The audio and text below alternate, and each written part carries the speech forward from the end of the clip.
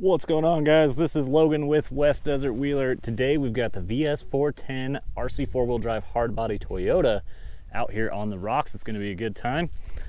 Let's go see what this thing's capable of. We're going to probably bring it down just a notch with this truck. The conditions aren't the best today for traction. It's going to be a little slick, a little bit of sliding, but we're going to try and do more of a scale style video. Let's go see how this turns out. Of course, we got our trail buddy Sydney out here with us, but this is a VS4-10 slider kit that Vanquish offered for a short time in the 2022 holiday season. And then I equipped it with an RC four-wheel drive 1987 Toyota extended cab hardbody. So this is more of, this is the most scale truck that I own and run, but it's got the VFD twin in it, and I don't have any servos hooked up to it, so it's just locked in the full overdrive mode. So this thing's still quite capable despite the way it looks.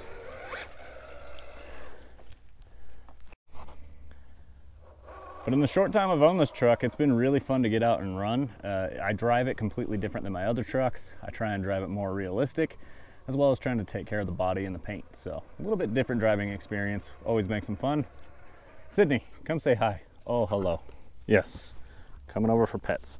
You gotta say hi to all your fans. Everybody watches for you, they don't watch for me. So on this slider kit, it was the straight axle kit, and I decided to go ahead and put on the F10T axles, which look a lot like Toyota housings. So these are aluminum axle housings, and they fit the build quite nice. They look like the old original, 1980s Toyota pickup axles.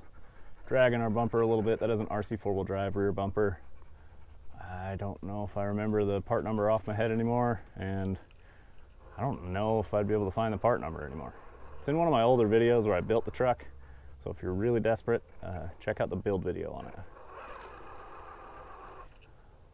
Let's see if we can get our front tire to grab some traction up here.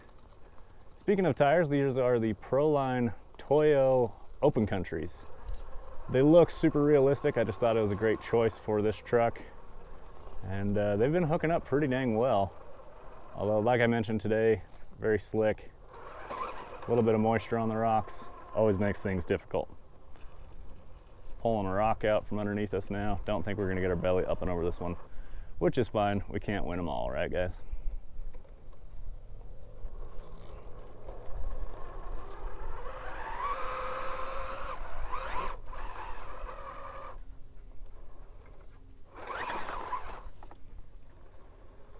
I'm gonna take the bypass. There we go, found a little higher consequence line. Now, some of my regular viewers may know that this truck has a light kit in it, but today I know that I'm going out for a little while and trying to conserve some battery power if possible. So I'm not having the lights on right now. Not that they consume that much, but the rock lights do, and it's all tied together. So just decided not to run the lights today, but they do look really awesome. They are from Lit LED. They just plug into a 3S sensor port on your battery. Sensor plug? Sensor port? I don't know. I'm not a batteryologist. Here we go. I'm trying to hold a hook on that front right, but there's no weights in this truck. It does have brass rings in the front wheels, I guess. That's a weight. But probably not enough to offset the weight of the body on this. With interior, it's kind of chunky. Oh, it's close. Come on.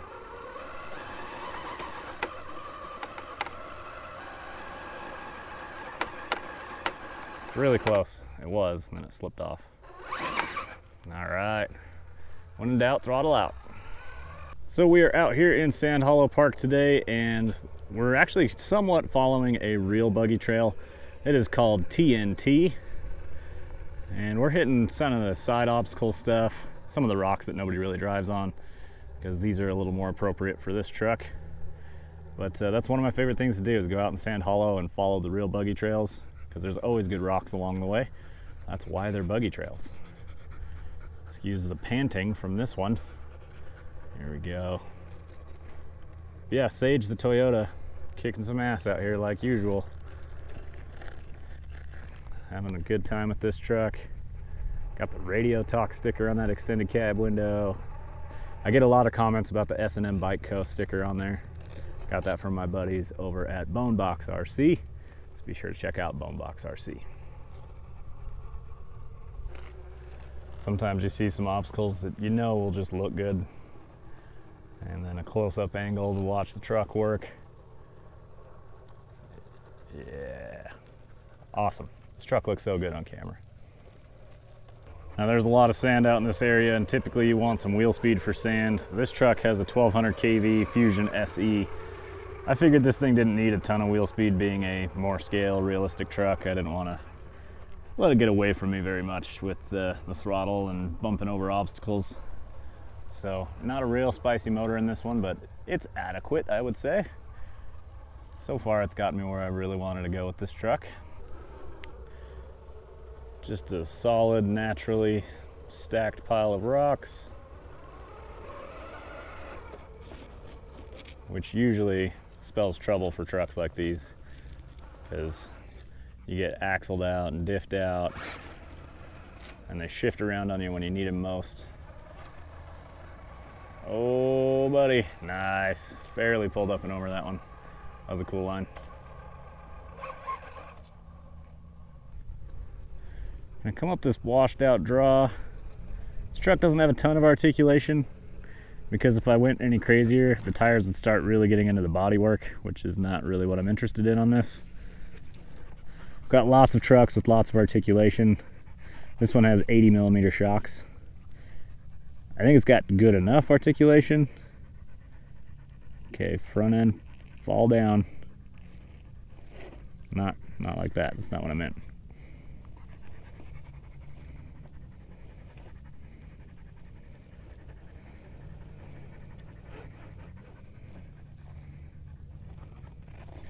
Come on, truck. Let's get that turn. Come on. Stand up. Now we're getting into our paintwork over here. Trying to keep the truck out of the rock. Not that I ever expected this not to get scratches, but I do my best not to just intentionally beat it up. And this is not really an obstacle that I think is worth beating it up over. There we go. That was a cool transition. Nicely done. Worked out right at the end. Fun fact about Sydney here is that she is an expert in finding shade. So if you guys are ever out on the trail and need to find shade, just go find Sydney. Although she is kind of hard to see while she's laying in the shade. She'll disappear on you. Driving some buggy lines here. So they've got some actual rubber laid down on the rocks. Gonna see if it'll give us the traction we're looking for.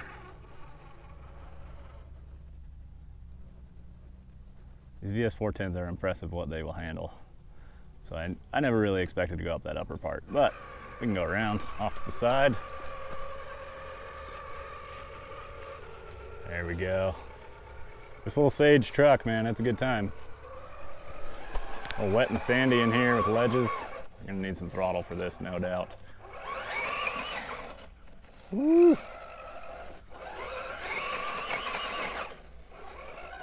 Okay, let's try off to the right side. I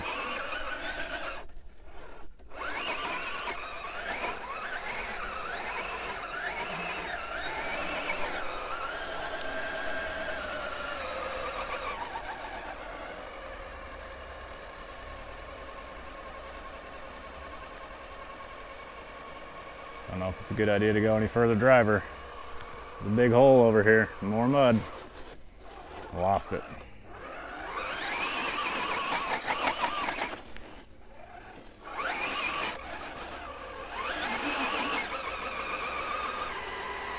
Okay, we'll try just going off over to the right. Pull, truck, pull.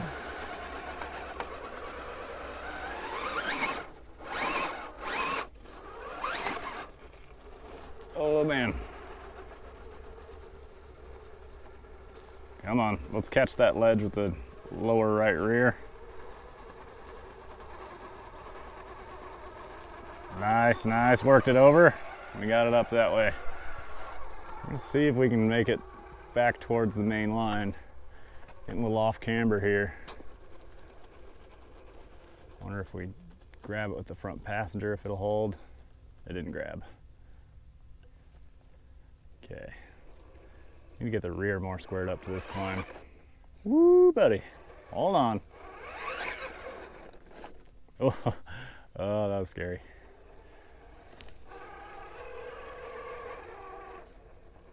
Ooh, that's good. We're up there. Grab, truck. Come on, Toyos. No, settle, settle, settle. Settle too late. Need that front to just hook on and grab. Ah, so close. Maybe we can let it just work its way downhill. There's nothing behind this thing, so hopefully this works. See that left rear tire getting all wadded up and wrinkling as it goes around. Uh-oh. Getting a little leaned over to the driver's side. Hold on, Sage. Hold on to it. We're gonna turn driver in a second.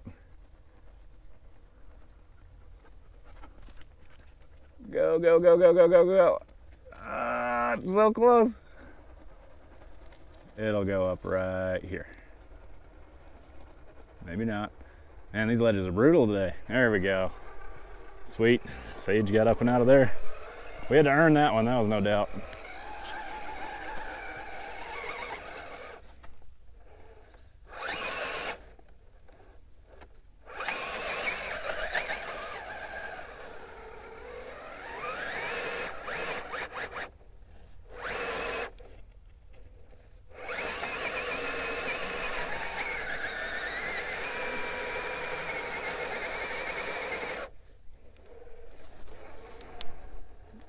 Oh, settle.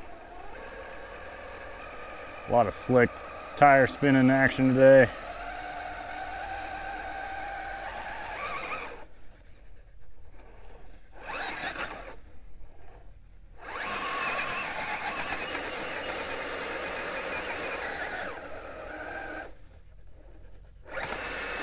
So close, come on. Look at that front right, almost get it every time.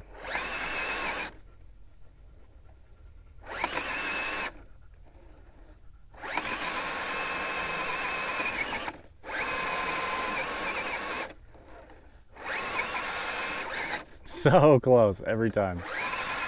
All right, finally dried it off enough to make it work. I'm just gonna baja our way up through here. We're gonna exit left, waiting for the key moment to turn left to get that left rear up on top of the rock. Super fun. Sage getting after it today. Uh-oh, we're about to roll. Don't roll. Nice little save. Sick, that was a good climb. So as I mentioned, we have a 1200 kV Fusion SE motor in here, and for the servo, for the steering, we have a Reefs Raw 500, and this one happens to be the limited edition Operation 11 Charlie servo. So shout out to Operation 11 Charlie. Those guys are doing awesome things for the RC community, helping out veterans and active military members and getting their families together out there for, you know, a positive hobby and community to be a part of. And they help each other out, so big shout out to those guys. They do a lot of good for everybody. Oh, we got it, and it stuck. Nice. That was risky. Now we got to get the belly over, so I'm gonna bump it pretty hard right about now. Oh no, hold on to it.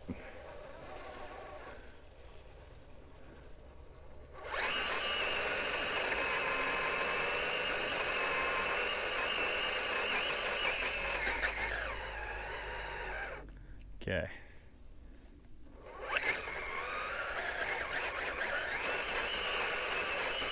I'm trying to get the skid plate more driver. Trying to get the skid plate more driver right there. Not quite. A little more.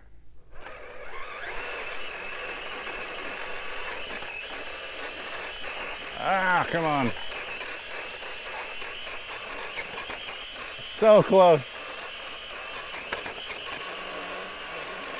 All right, we did it. That was a good one for Sage. That was definitely at the peak of its capabilities, but she got her done. Come on, another bump. All right, didn't get stuck on her belly on that one. You still panting over here, panting in my ear? Sydney likes to check in on us, give us a spot on the lines. See if we're going across good obstacles. So this little crossover here has actually got about a 2-inch gap across from rock to rock. Luckily these tires are 4.6 inches tall, which are a little big on this truck for the scale look. I think a 419 would look a little more appropriate, but this tire is not available in a 419, and I like the style on this tire, so that's the direction we went with it. Very nice, made it look easy, probably because it is. Well guys, I just went and scouted this, and while it doesn't look like much for the RC truck, this little canyon here is super cool because the full-size buggies will come in and drive over this, and they've got a tire up here, and you can actually walk under the car as they drive through here. It's also got a really wicked side hill on the entrance for the full-size cars, so it's definitely a cool obstacle. But today for the scale truck, it's not bad. It's just a nice little ravine wash, little canyon. Definitely looks good on camera though.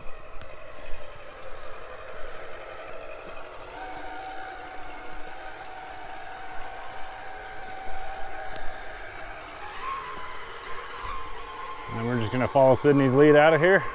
And I think we're gonna go ahead and call this a trail. So I'm gonna go ahead and call it quits here, guys. I greatly appreciate you watching all the way till the end. That means a lot. Be sure to drop a comment if you've watched the entire video so that I know who watches all the videos. Thank you guys very much. I really do appreciate it. Hit the affiliate links down below. I'll leave as many links to this truck as I can. Unfortunately, the slider kit is not available anymore. So basically your best option to start there would be to buy a straight axle Phoenix, and then you can body swap it. You can even sell that body that comes with the Phoenix for a pretty good price and help cover the cost of the hard body. So we'll see you guys in the next one. Keep the rubber side down.